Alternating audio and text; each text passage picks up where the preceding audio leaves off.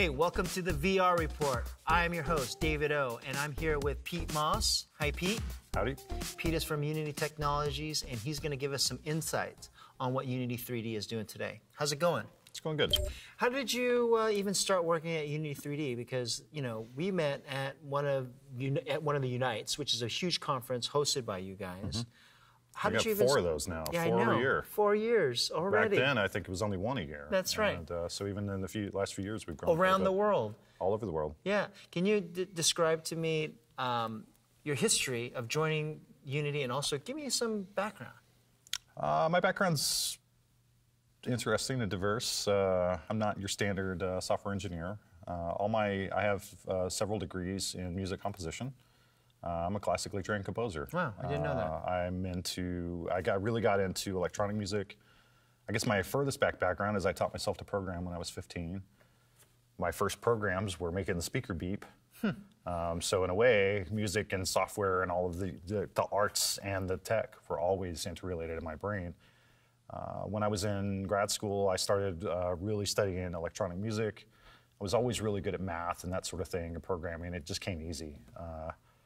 I would say that I studied hard, but the reality is I didn't study hard. I just made content. I made things and learned while I was doing it. So I wasn't trained in that regard. I trained myself because I was so interested in what I was going to do. A lot of that kind of spread out, and over time, I was in a PhD program in Seattle. Decided at a point that I didn't really need a PhD. I didn't care anymore. And I always kind of wanted to be a college dropout, so I succeeded. Yay! Yeah, I dropped out, and that was cool. But what I did is I got into software engineering. I knew I had been doing it for a long time. I'd been working on open source software, some computer music languages, things like that. And what I realized is that the math background I had and the DSP background I had and all of the things that I had developed over time were applicable in a lot of different areas. So then I started getting into computer vision heavily. What is computer vision except audio in 2 dimensions? That's right. Like, I mean, the DSP math is almost the same. So I just started doing that work. As I mentioned a little bit before this, I was also working at a company in small UAVs. I built a tracking system to track bad guys in desert climates, if you will. I built systems to analyze aerial photographs in Afghanistan. I also built systems to measure the amount of glass on a table in an industrial setting. I did a lot of different projects, but they all involve stereo vision and a lot of the processing techniques that I've been picking up over the years. Fast forward a little while, our company got bought. The UAVs were cool, surveillance was cool. I'm okay with that. I come from a military family, so keeping my people safe, right? It made sense, you know. But making weapons to kill other people was a different thing. And when the work started going towards, well, can we pack the plane with C4 and fly it into the bad guy that you're looking at? I don't know. I wasn't interested in that. And I guess that, for me, I stepped back and I thought about it. And I have powers. We all have powers in this industry. And I wanted to use my powers for good. So I stepped out of that, and I followed a dream that I had had for a long time, which was to get into games. I was a gamer from way back when, but sometimes being a gamer and making games, they're not the same thing. But what I wanted to do is get into that. So I got into serious games. I made applications that helped burn patients. I made applications that helped PTSD sufferers. So in a way, I felt like I was using the same skills in doing 3D and VR and that sort of thing in a way that I could help people rather than hurt them. And that only accelerated my interest and made it more interesting to me. And on top of that, as an artist, I mean, all my degrees are in art. I wanted to make art with it. And so I started using my powers for good, for artistic use as well. And there was a time when I happened to see a job listing. Unity was hiring for a simulation and visualization expert, specifically for a military and training product that they were building at the time. I sent a resume. An hour later, they called and said, "Can you come in tomorrow? We want to talk to you." I didn't even expect a call back, but they did, and it just snowballed from there. I mean, it took a little while to go through the hiring process, as it frequently does. I wasn't sure I had the job for a while, but when I was in, and it was pretty great. And since then, I have met just so many amazing people, traveled way more than I ever expected I would, and got to just meet cool people doing cool things in cool parts of the world. And the funny thing is, I wound up in the middle of all this. Yeah, I could have wound up at other places, and it wouldn't have been the same, but the fact that I wound up at Unity at this time, at this place, has really opened up my doors for me all over the place. You know, the power of the logo, as I say. People just look at it and they let me in, and so there's a level of access, I think, that I get.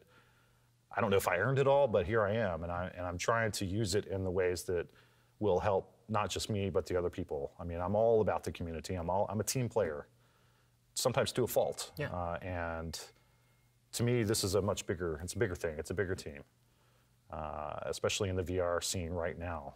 The fact that there's so little competition, I think, is amazing. I'm sure those days will come. Sure. But the fact that we're so organized as a culture almost around this, I think, is amazing. I really appreciate it. And just meeting amazing people working on it excites me, you know? Yeah. I mean, there's a breadth to what people are doing. So we always talk about games. Games are easy. They're the low-hanging fruit of the VR world. But what I'm more excited about is where other aspects of the art are going. Cinema is one I'm very interested in. I'm learning a lot about it, and I'm trying to understand it. We're in cinema now, I know, here. we are. Yeah, we're in VR. Wow. That's right.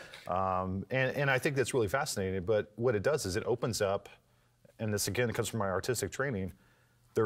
All art is about is pathways into the brain, pathways that you can exploit to open up your eyes and show you something else. And it's not even always about your eyes. It's about your ears. It's about your skin and the way you move and the way you experience the world. And I guess what's opened my eyes is to see the whole spread of what's going on. And we're only getting a taste of it. This is only the beginning. What I like to tell a lot of folks is, you know, people always talk about the bad old days of something, but they talk about it with nostalgia. In a way, right now, this is the bad old days of VR. These are the times that we're going to talk about, the times right before it really broke open. Because I feel like it's going to break open. I mean, it's almost impossible to imagine otherwise. That's right. The momentum that is built just in the last year, in the last 2 years, is incredible. So where's it going to go? I don't know. But what excites me is also to think about all the stuff that we're doing now is still low-hanging fruit. It's the early, easy stuff. What I'm more excited about as this industry grows is not what we're thinking about, but I have a 6-year-old kid. What's he going to do with this stuff? That's right. He's growing up in this. He's already been in VR a lot, more than most 6-year-old kids. They adapt really quickly to VR. They do. It's amazing. And they understand how to use it. They don't get simulation sickness. I've never experienced it with my nieces and nephews. But their focus is different too. For instance, I'm working on content at home. I have a rig. I got gear at home, of course. I mean, I'm an addict. Yeah. We all are. You have to be. So I'm working on stuff, and my kid wants to come in and try it. Dad, let me see. And I show him. And now when he sees me in the headset, he doesn't bug me as much because he knows what's going on, but he still wants to see what's going on. But the funny thing is he always wants to know what's going on behind. Because he knows that when you watch TV or you watch a movie, it's there, but I'm in some other place. But when you're in VR, you're in another world. You're in another place, and there's stuff around you. And it's not just where you're looking, it's everything. It's everything behind you, and it's above and below. Yeah. And the funny thing is, older people like me, I'm 39, you know, like a lot of people my age, it's funny, I put a VR headset and they sit rigid. You know, you can turn your head. That's right. Oh, what? Yeah. But the kids, they don't know that. They have nothing. They have intuition too. Yeah, and they're just like, of course I can look around. Yeah. I wear sunglasses and I can look around with those. Why can't I do it with the headset? That's right. It's just like when you give a kid an iPad, they're on it and. My kid makes purchases on my iPad, and I don't even know how he does it. Yeah, you're like, how did you get that code? How did you do that? Yeah, exactly. You just cost me some money, kid. What's going on? Pete, thank you so much for being part of the VR Report. Always a great time to get your insight, but also from the insight from Unity 3D Technologies. Kamsahamnida. Thank you. Thank you. It's been good.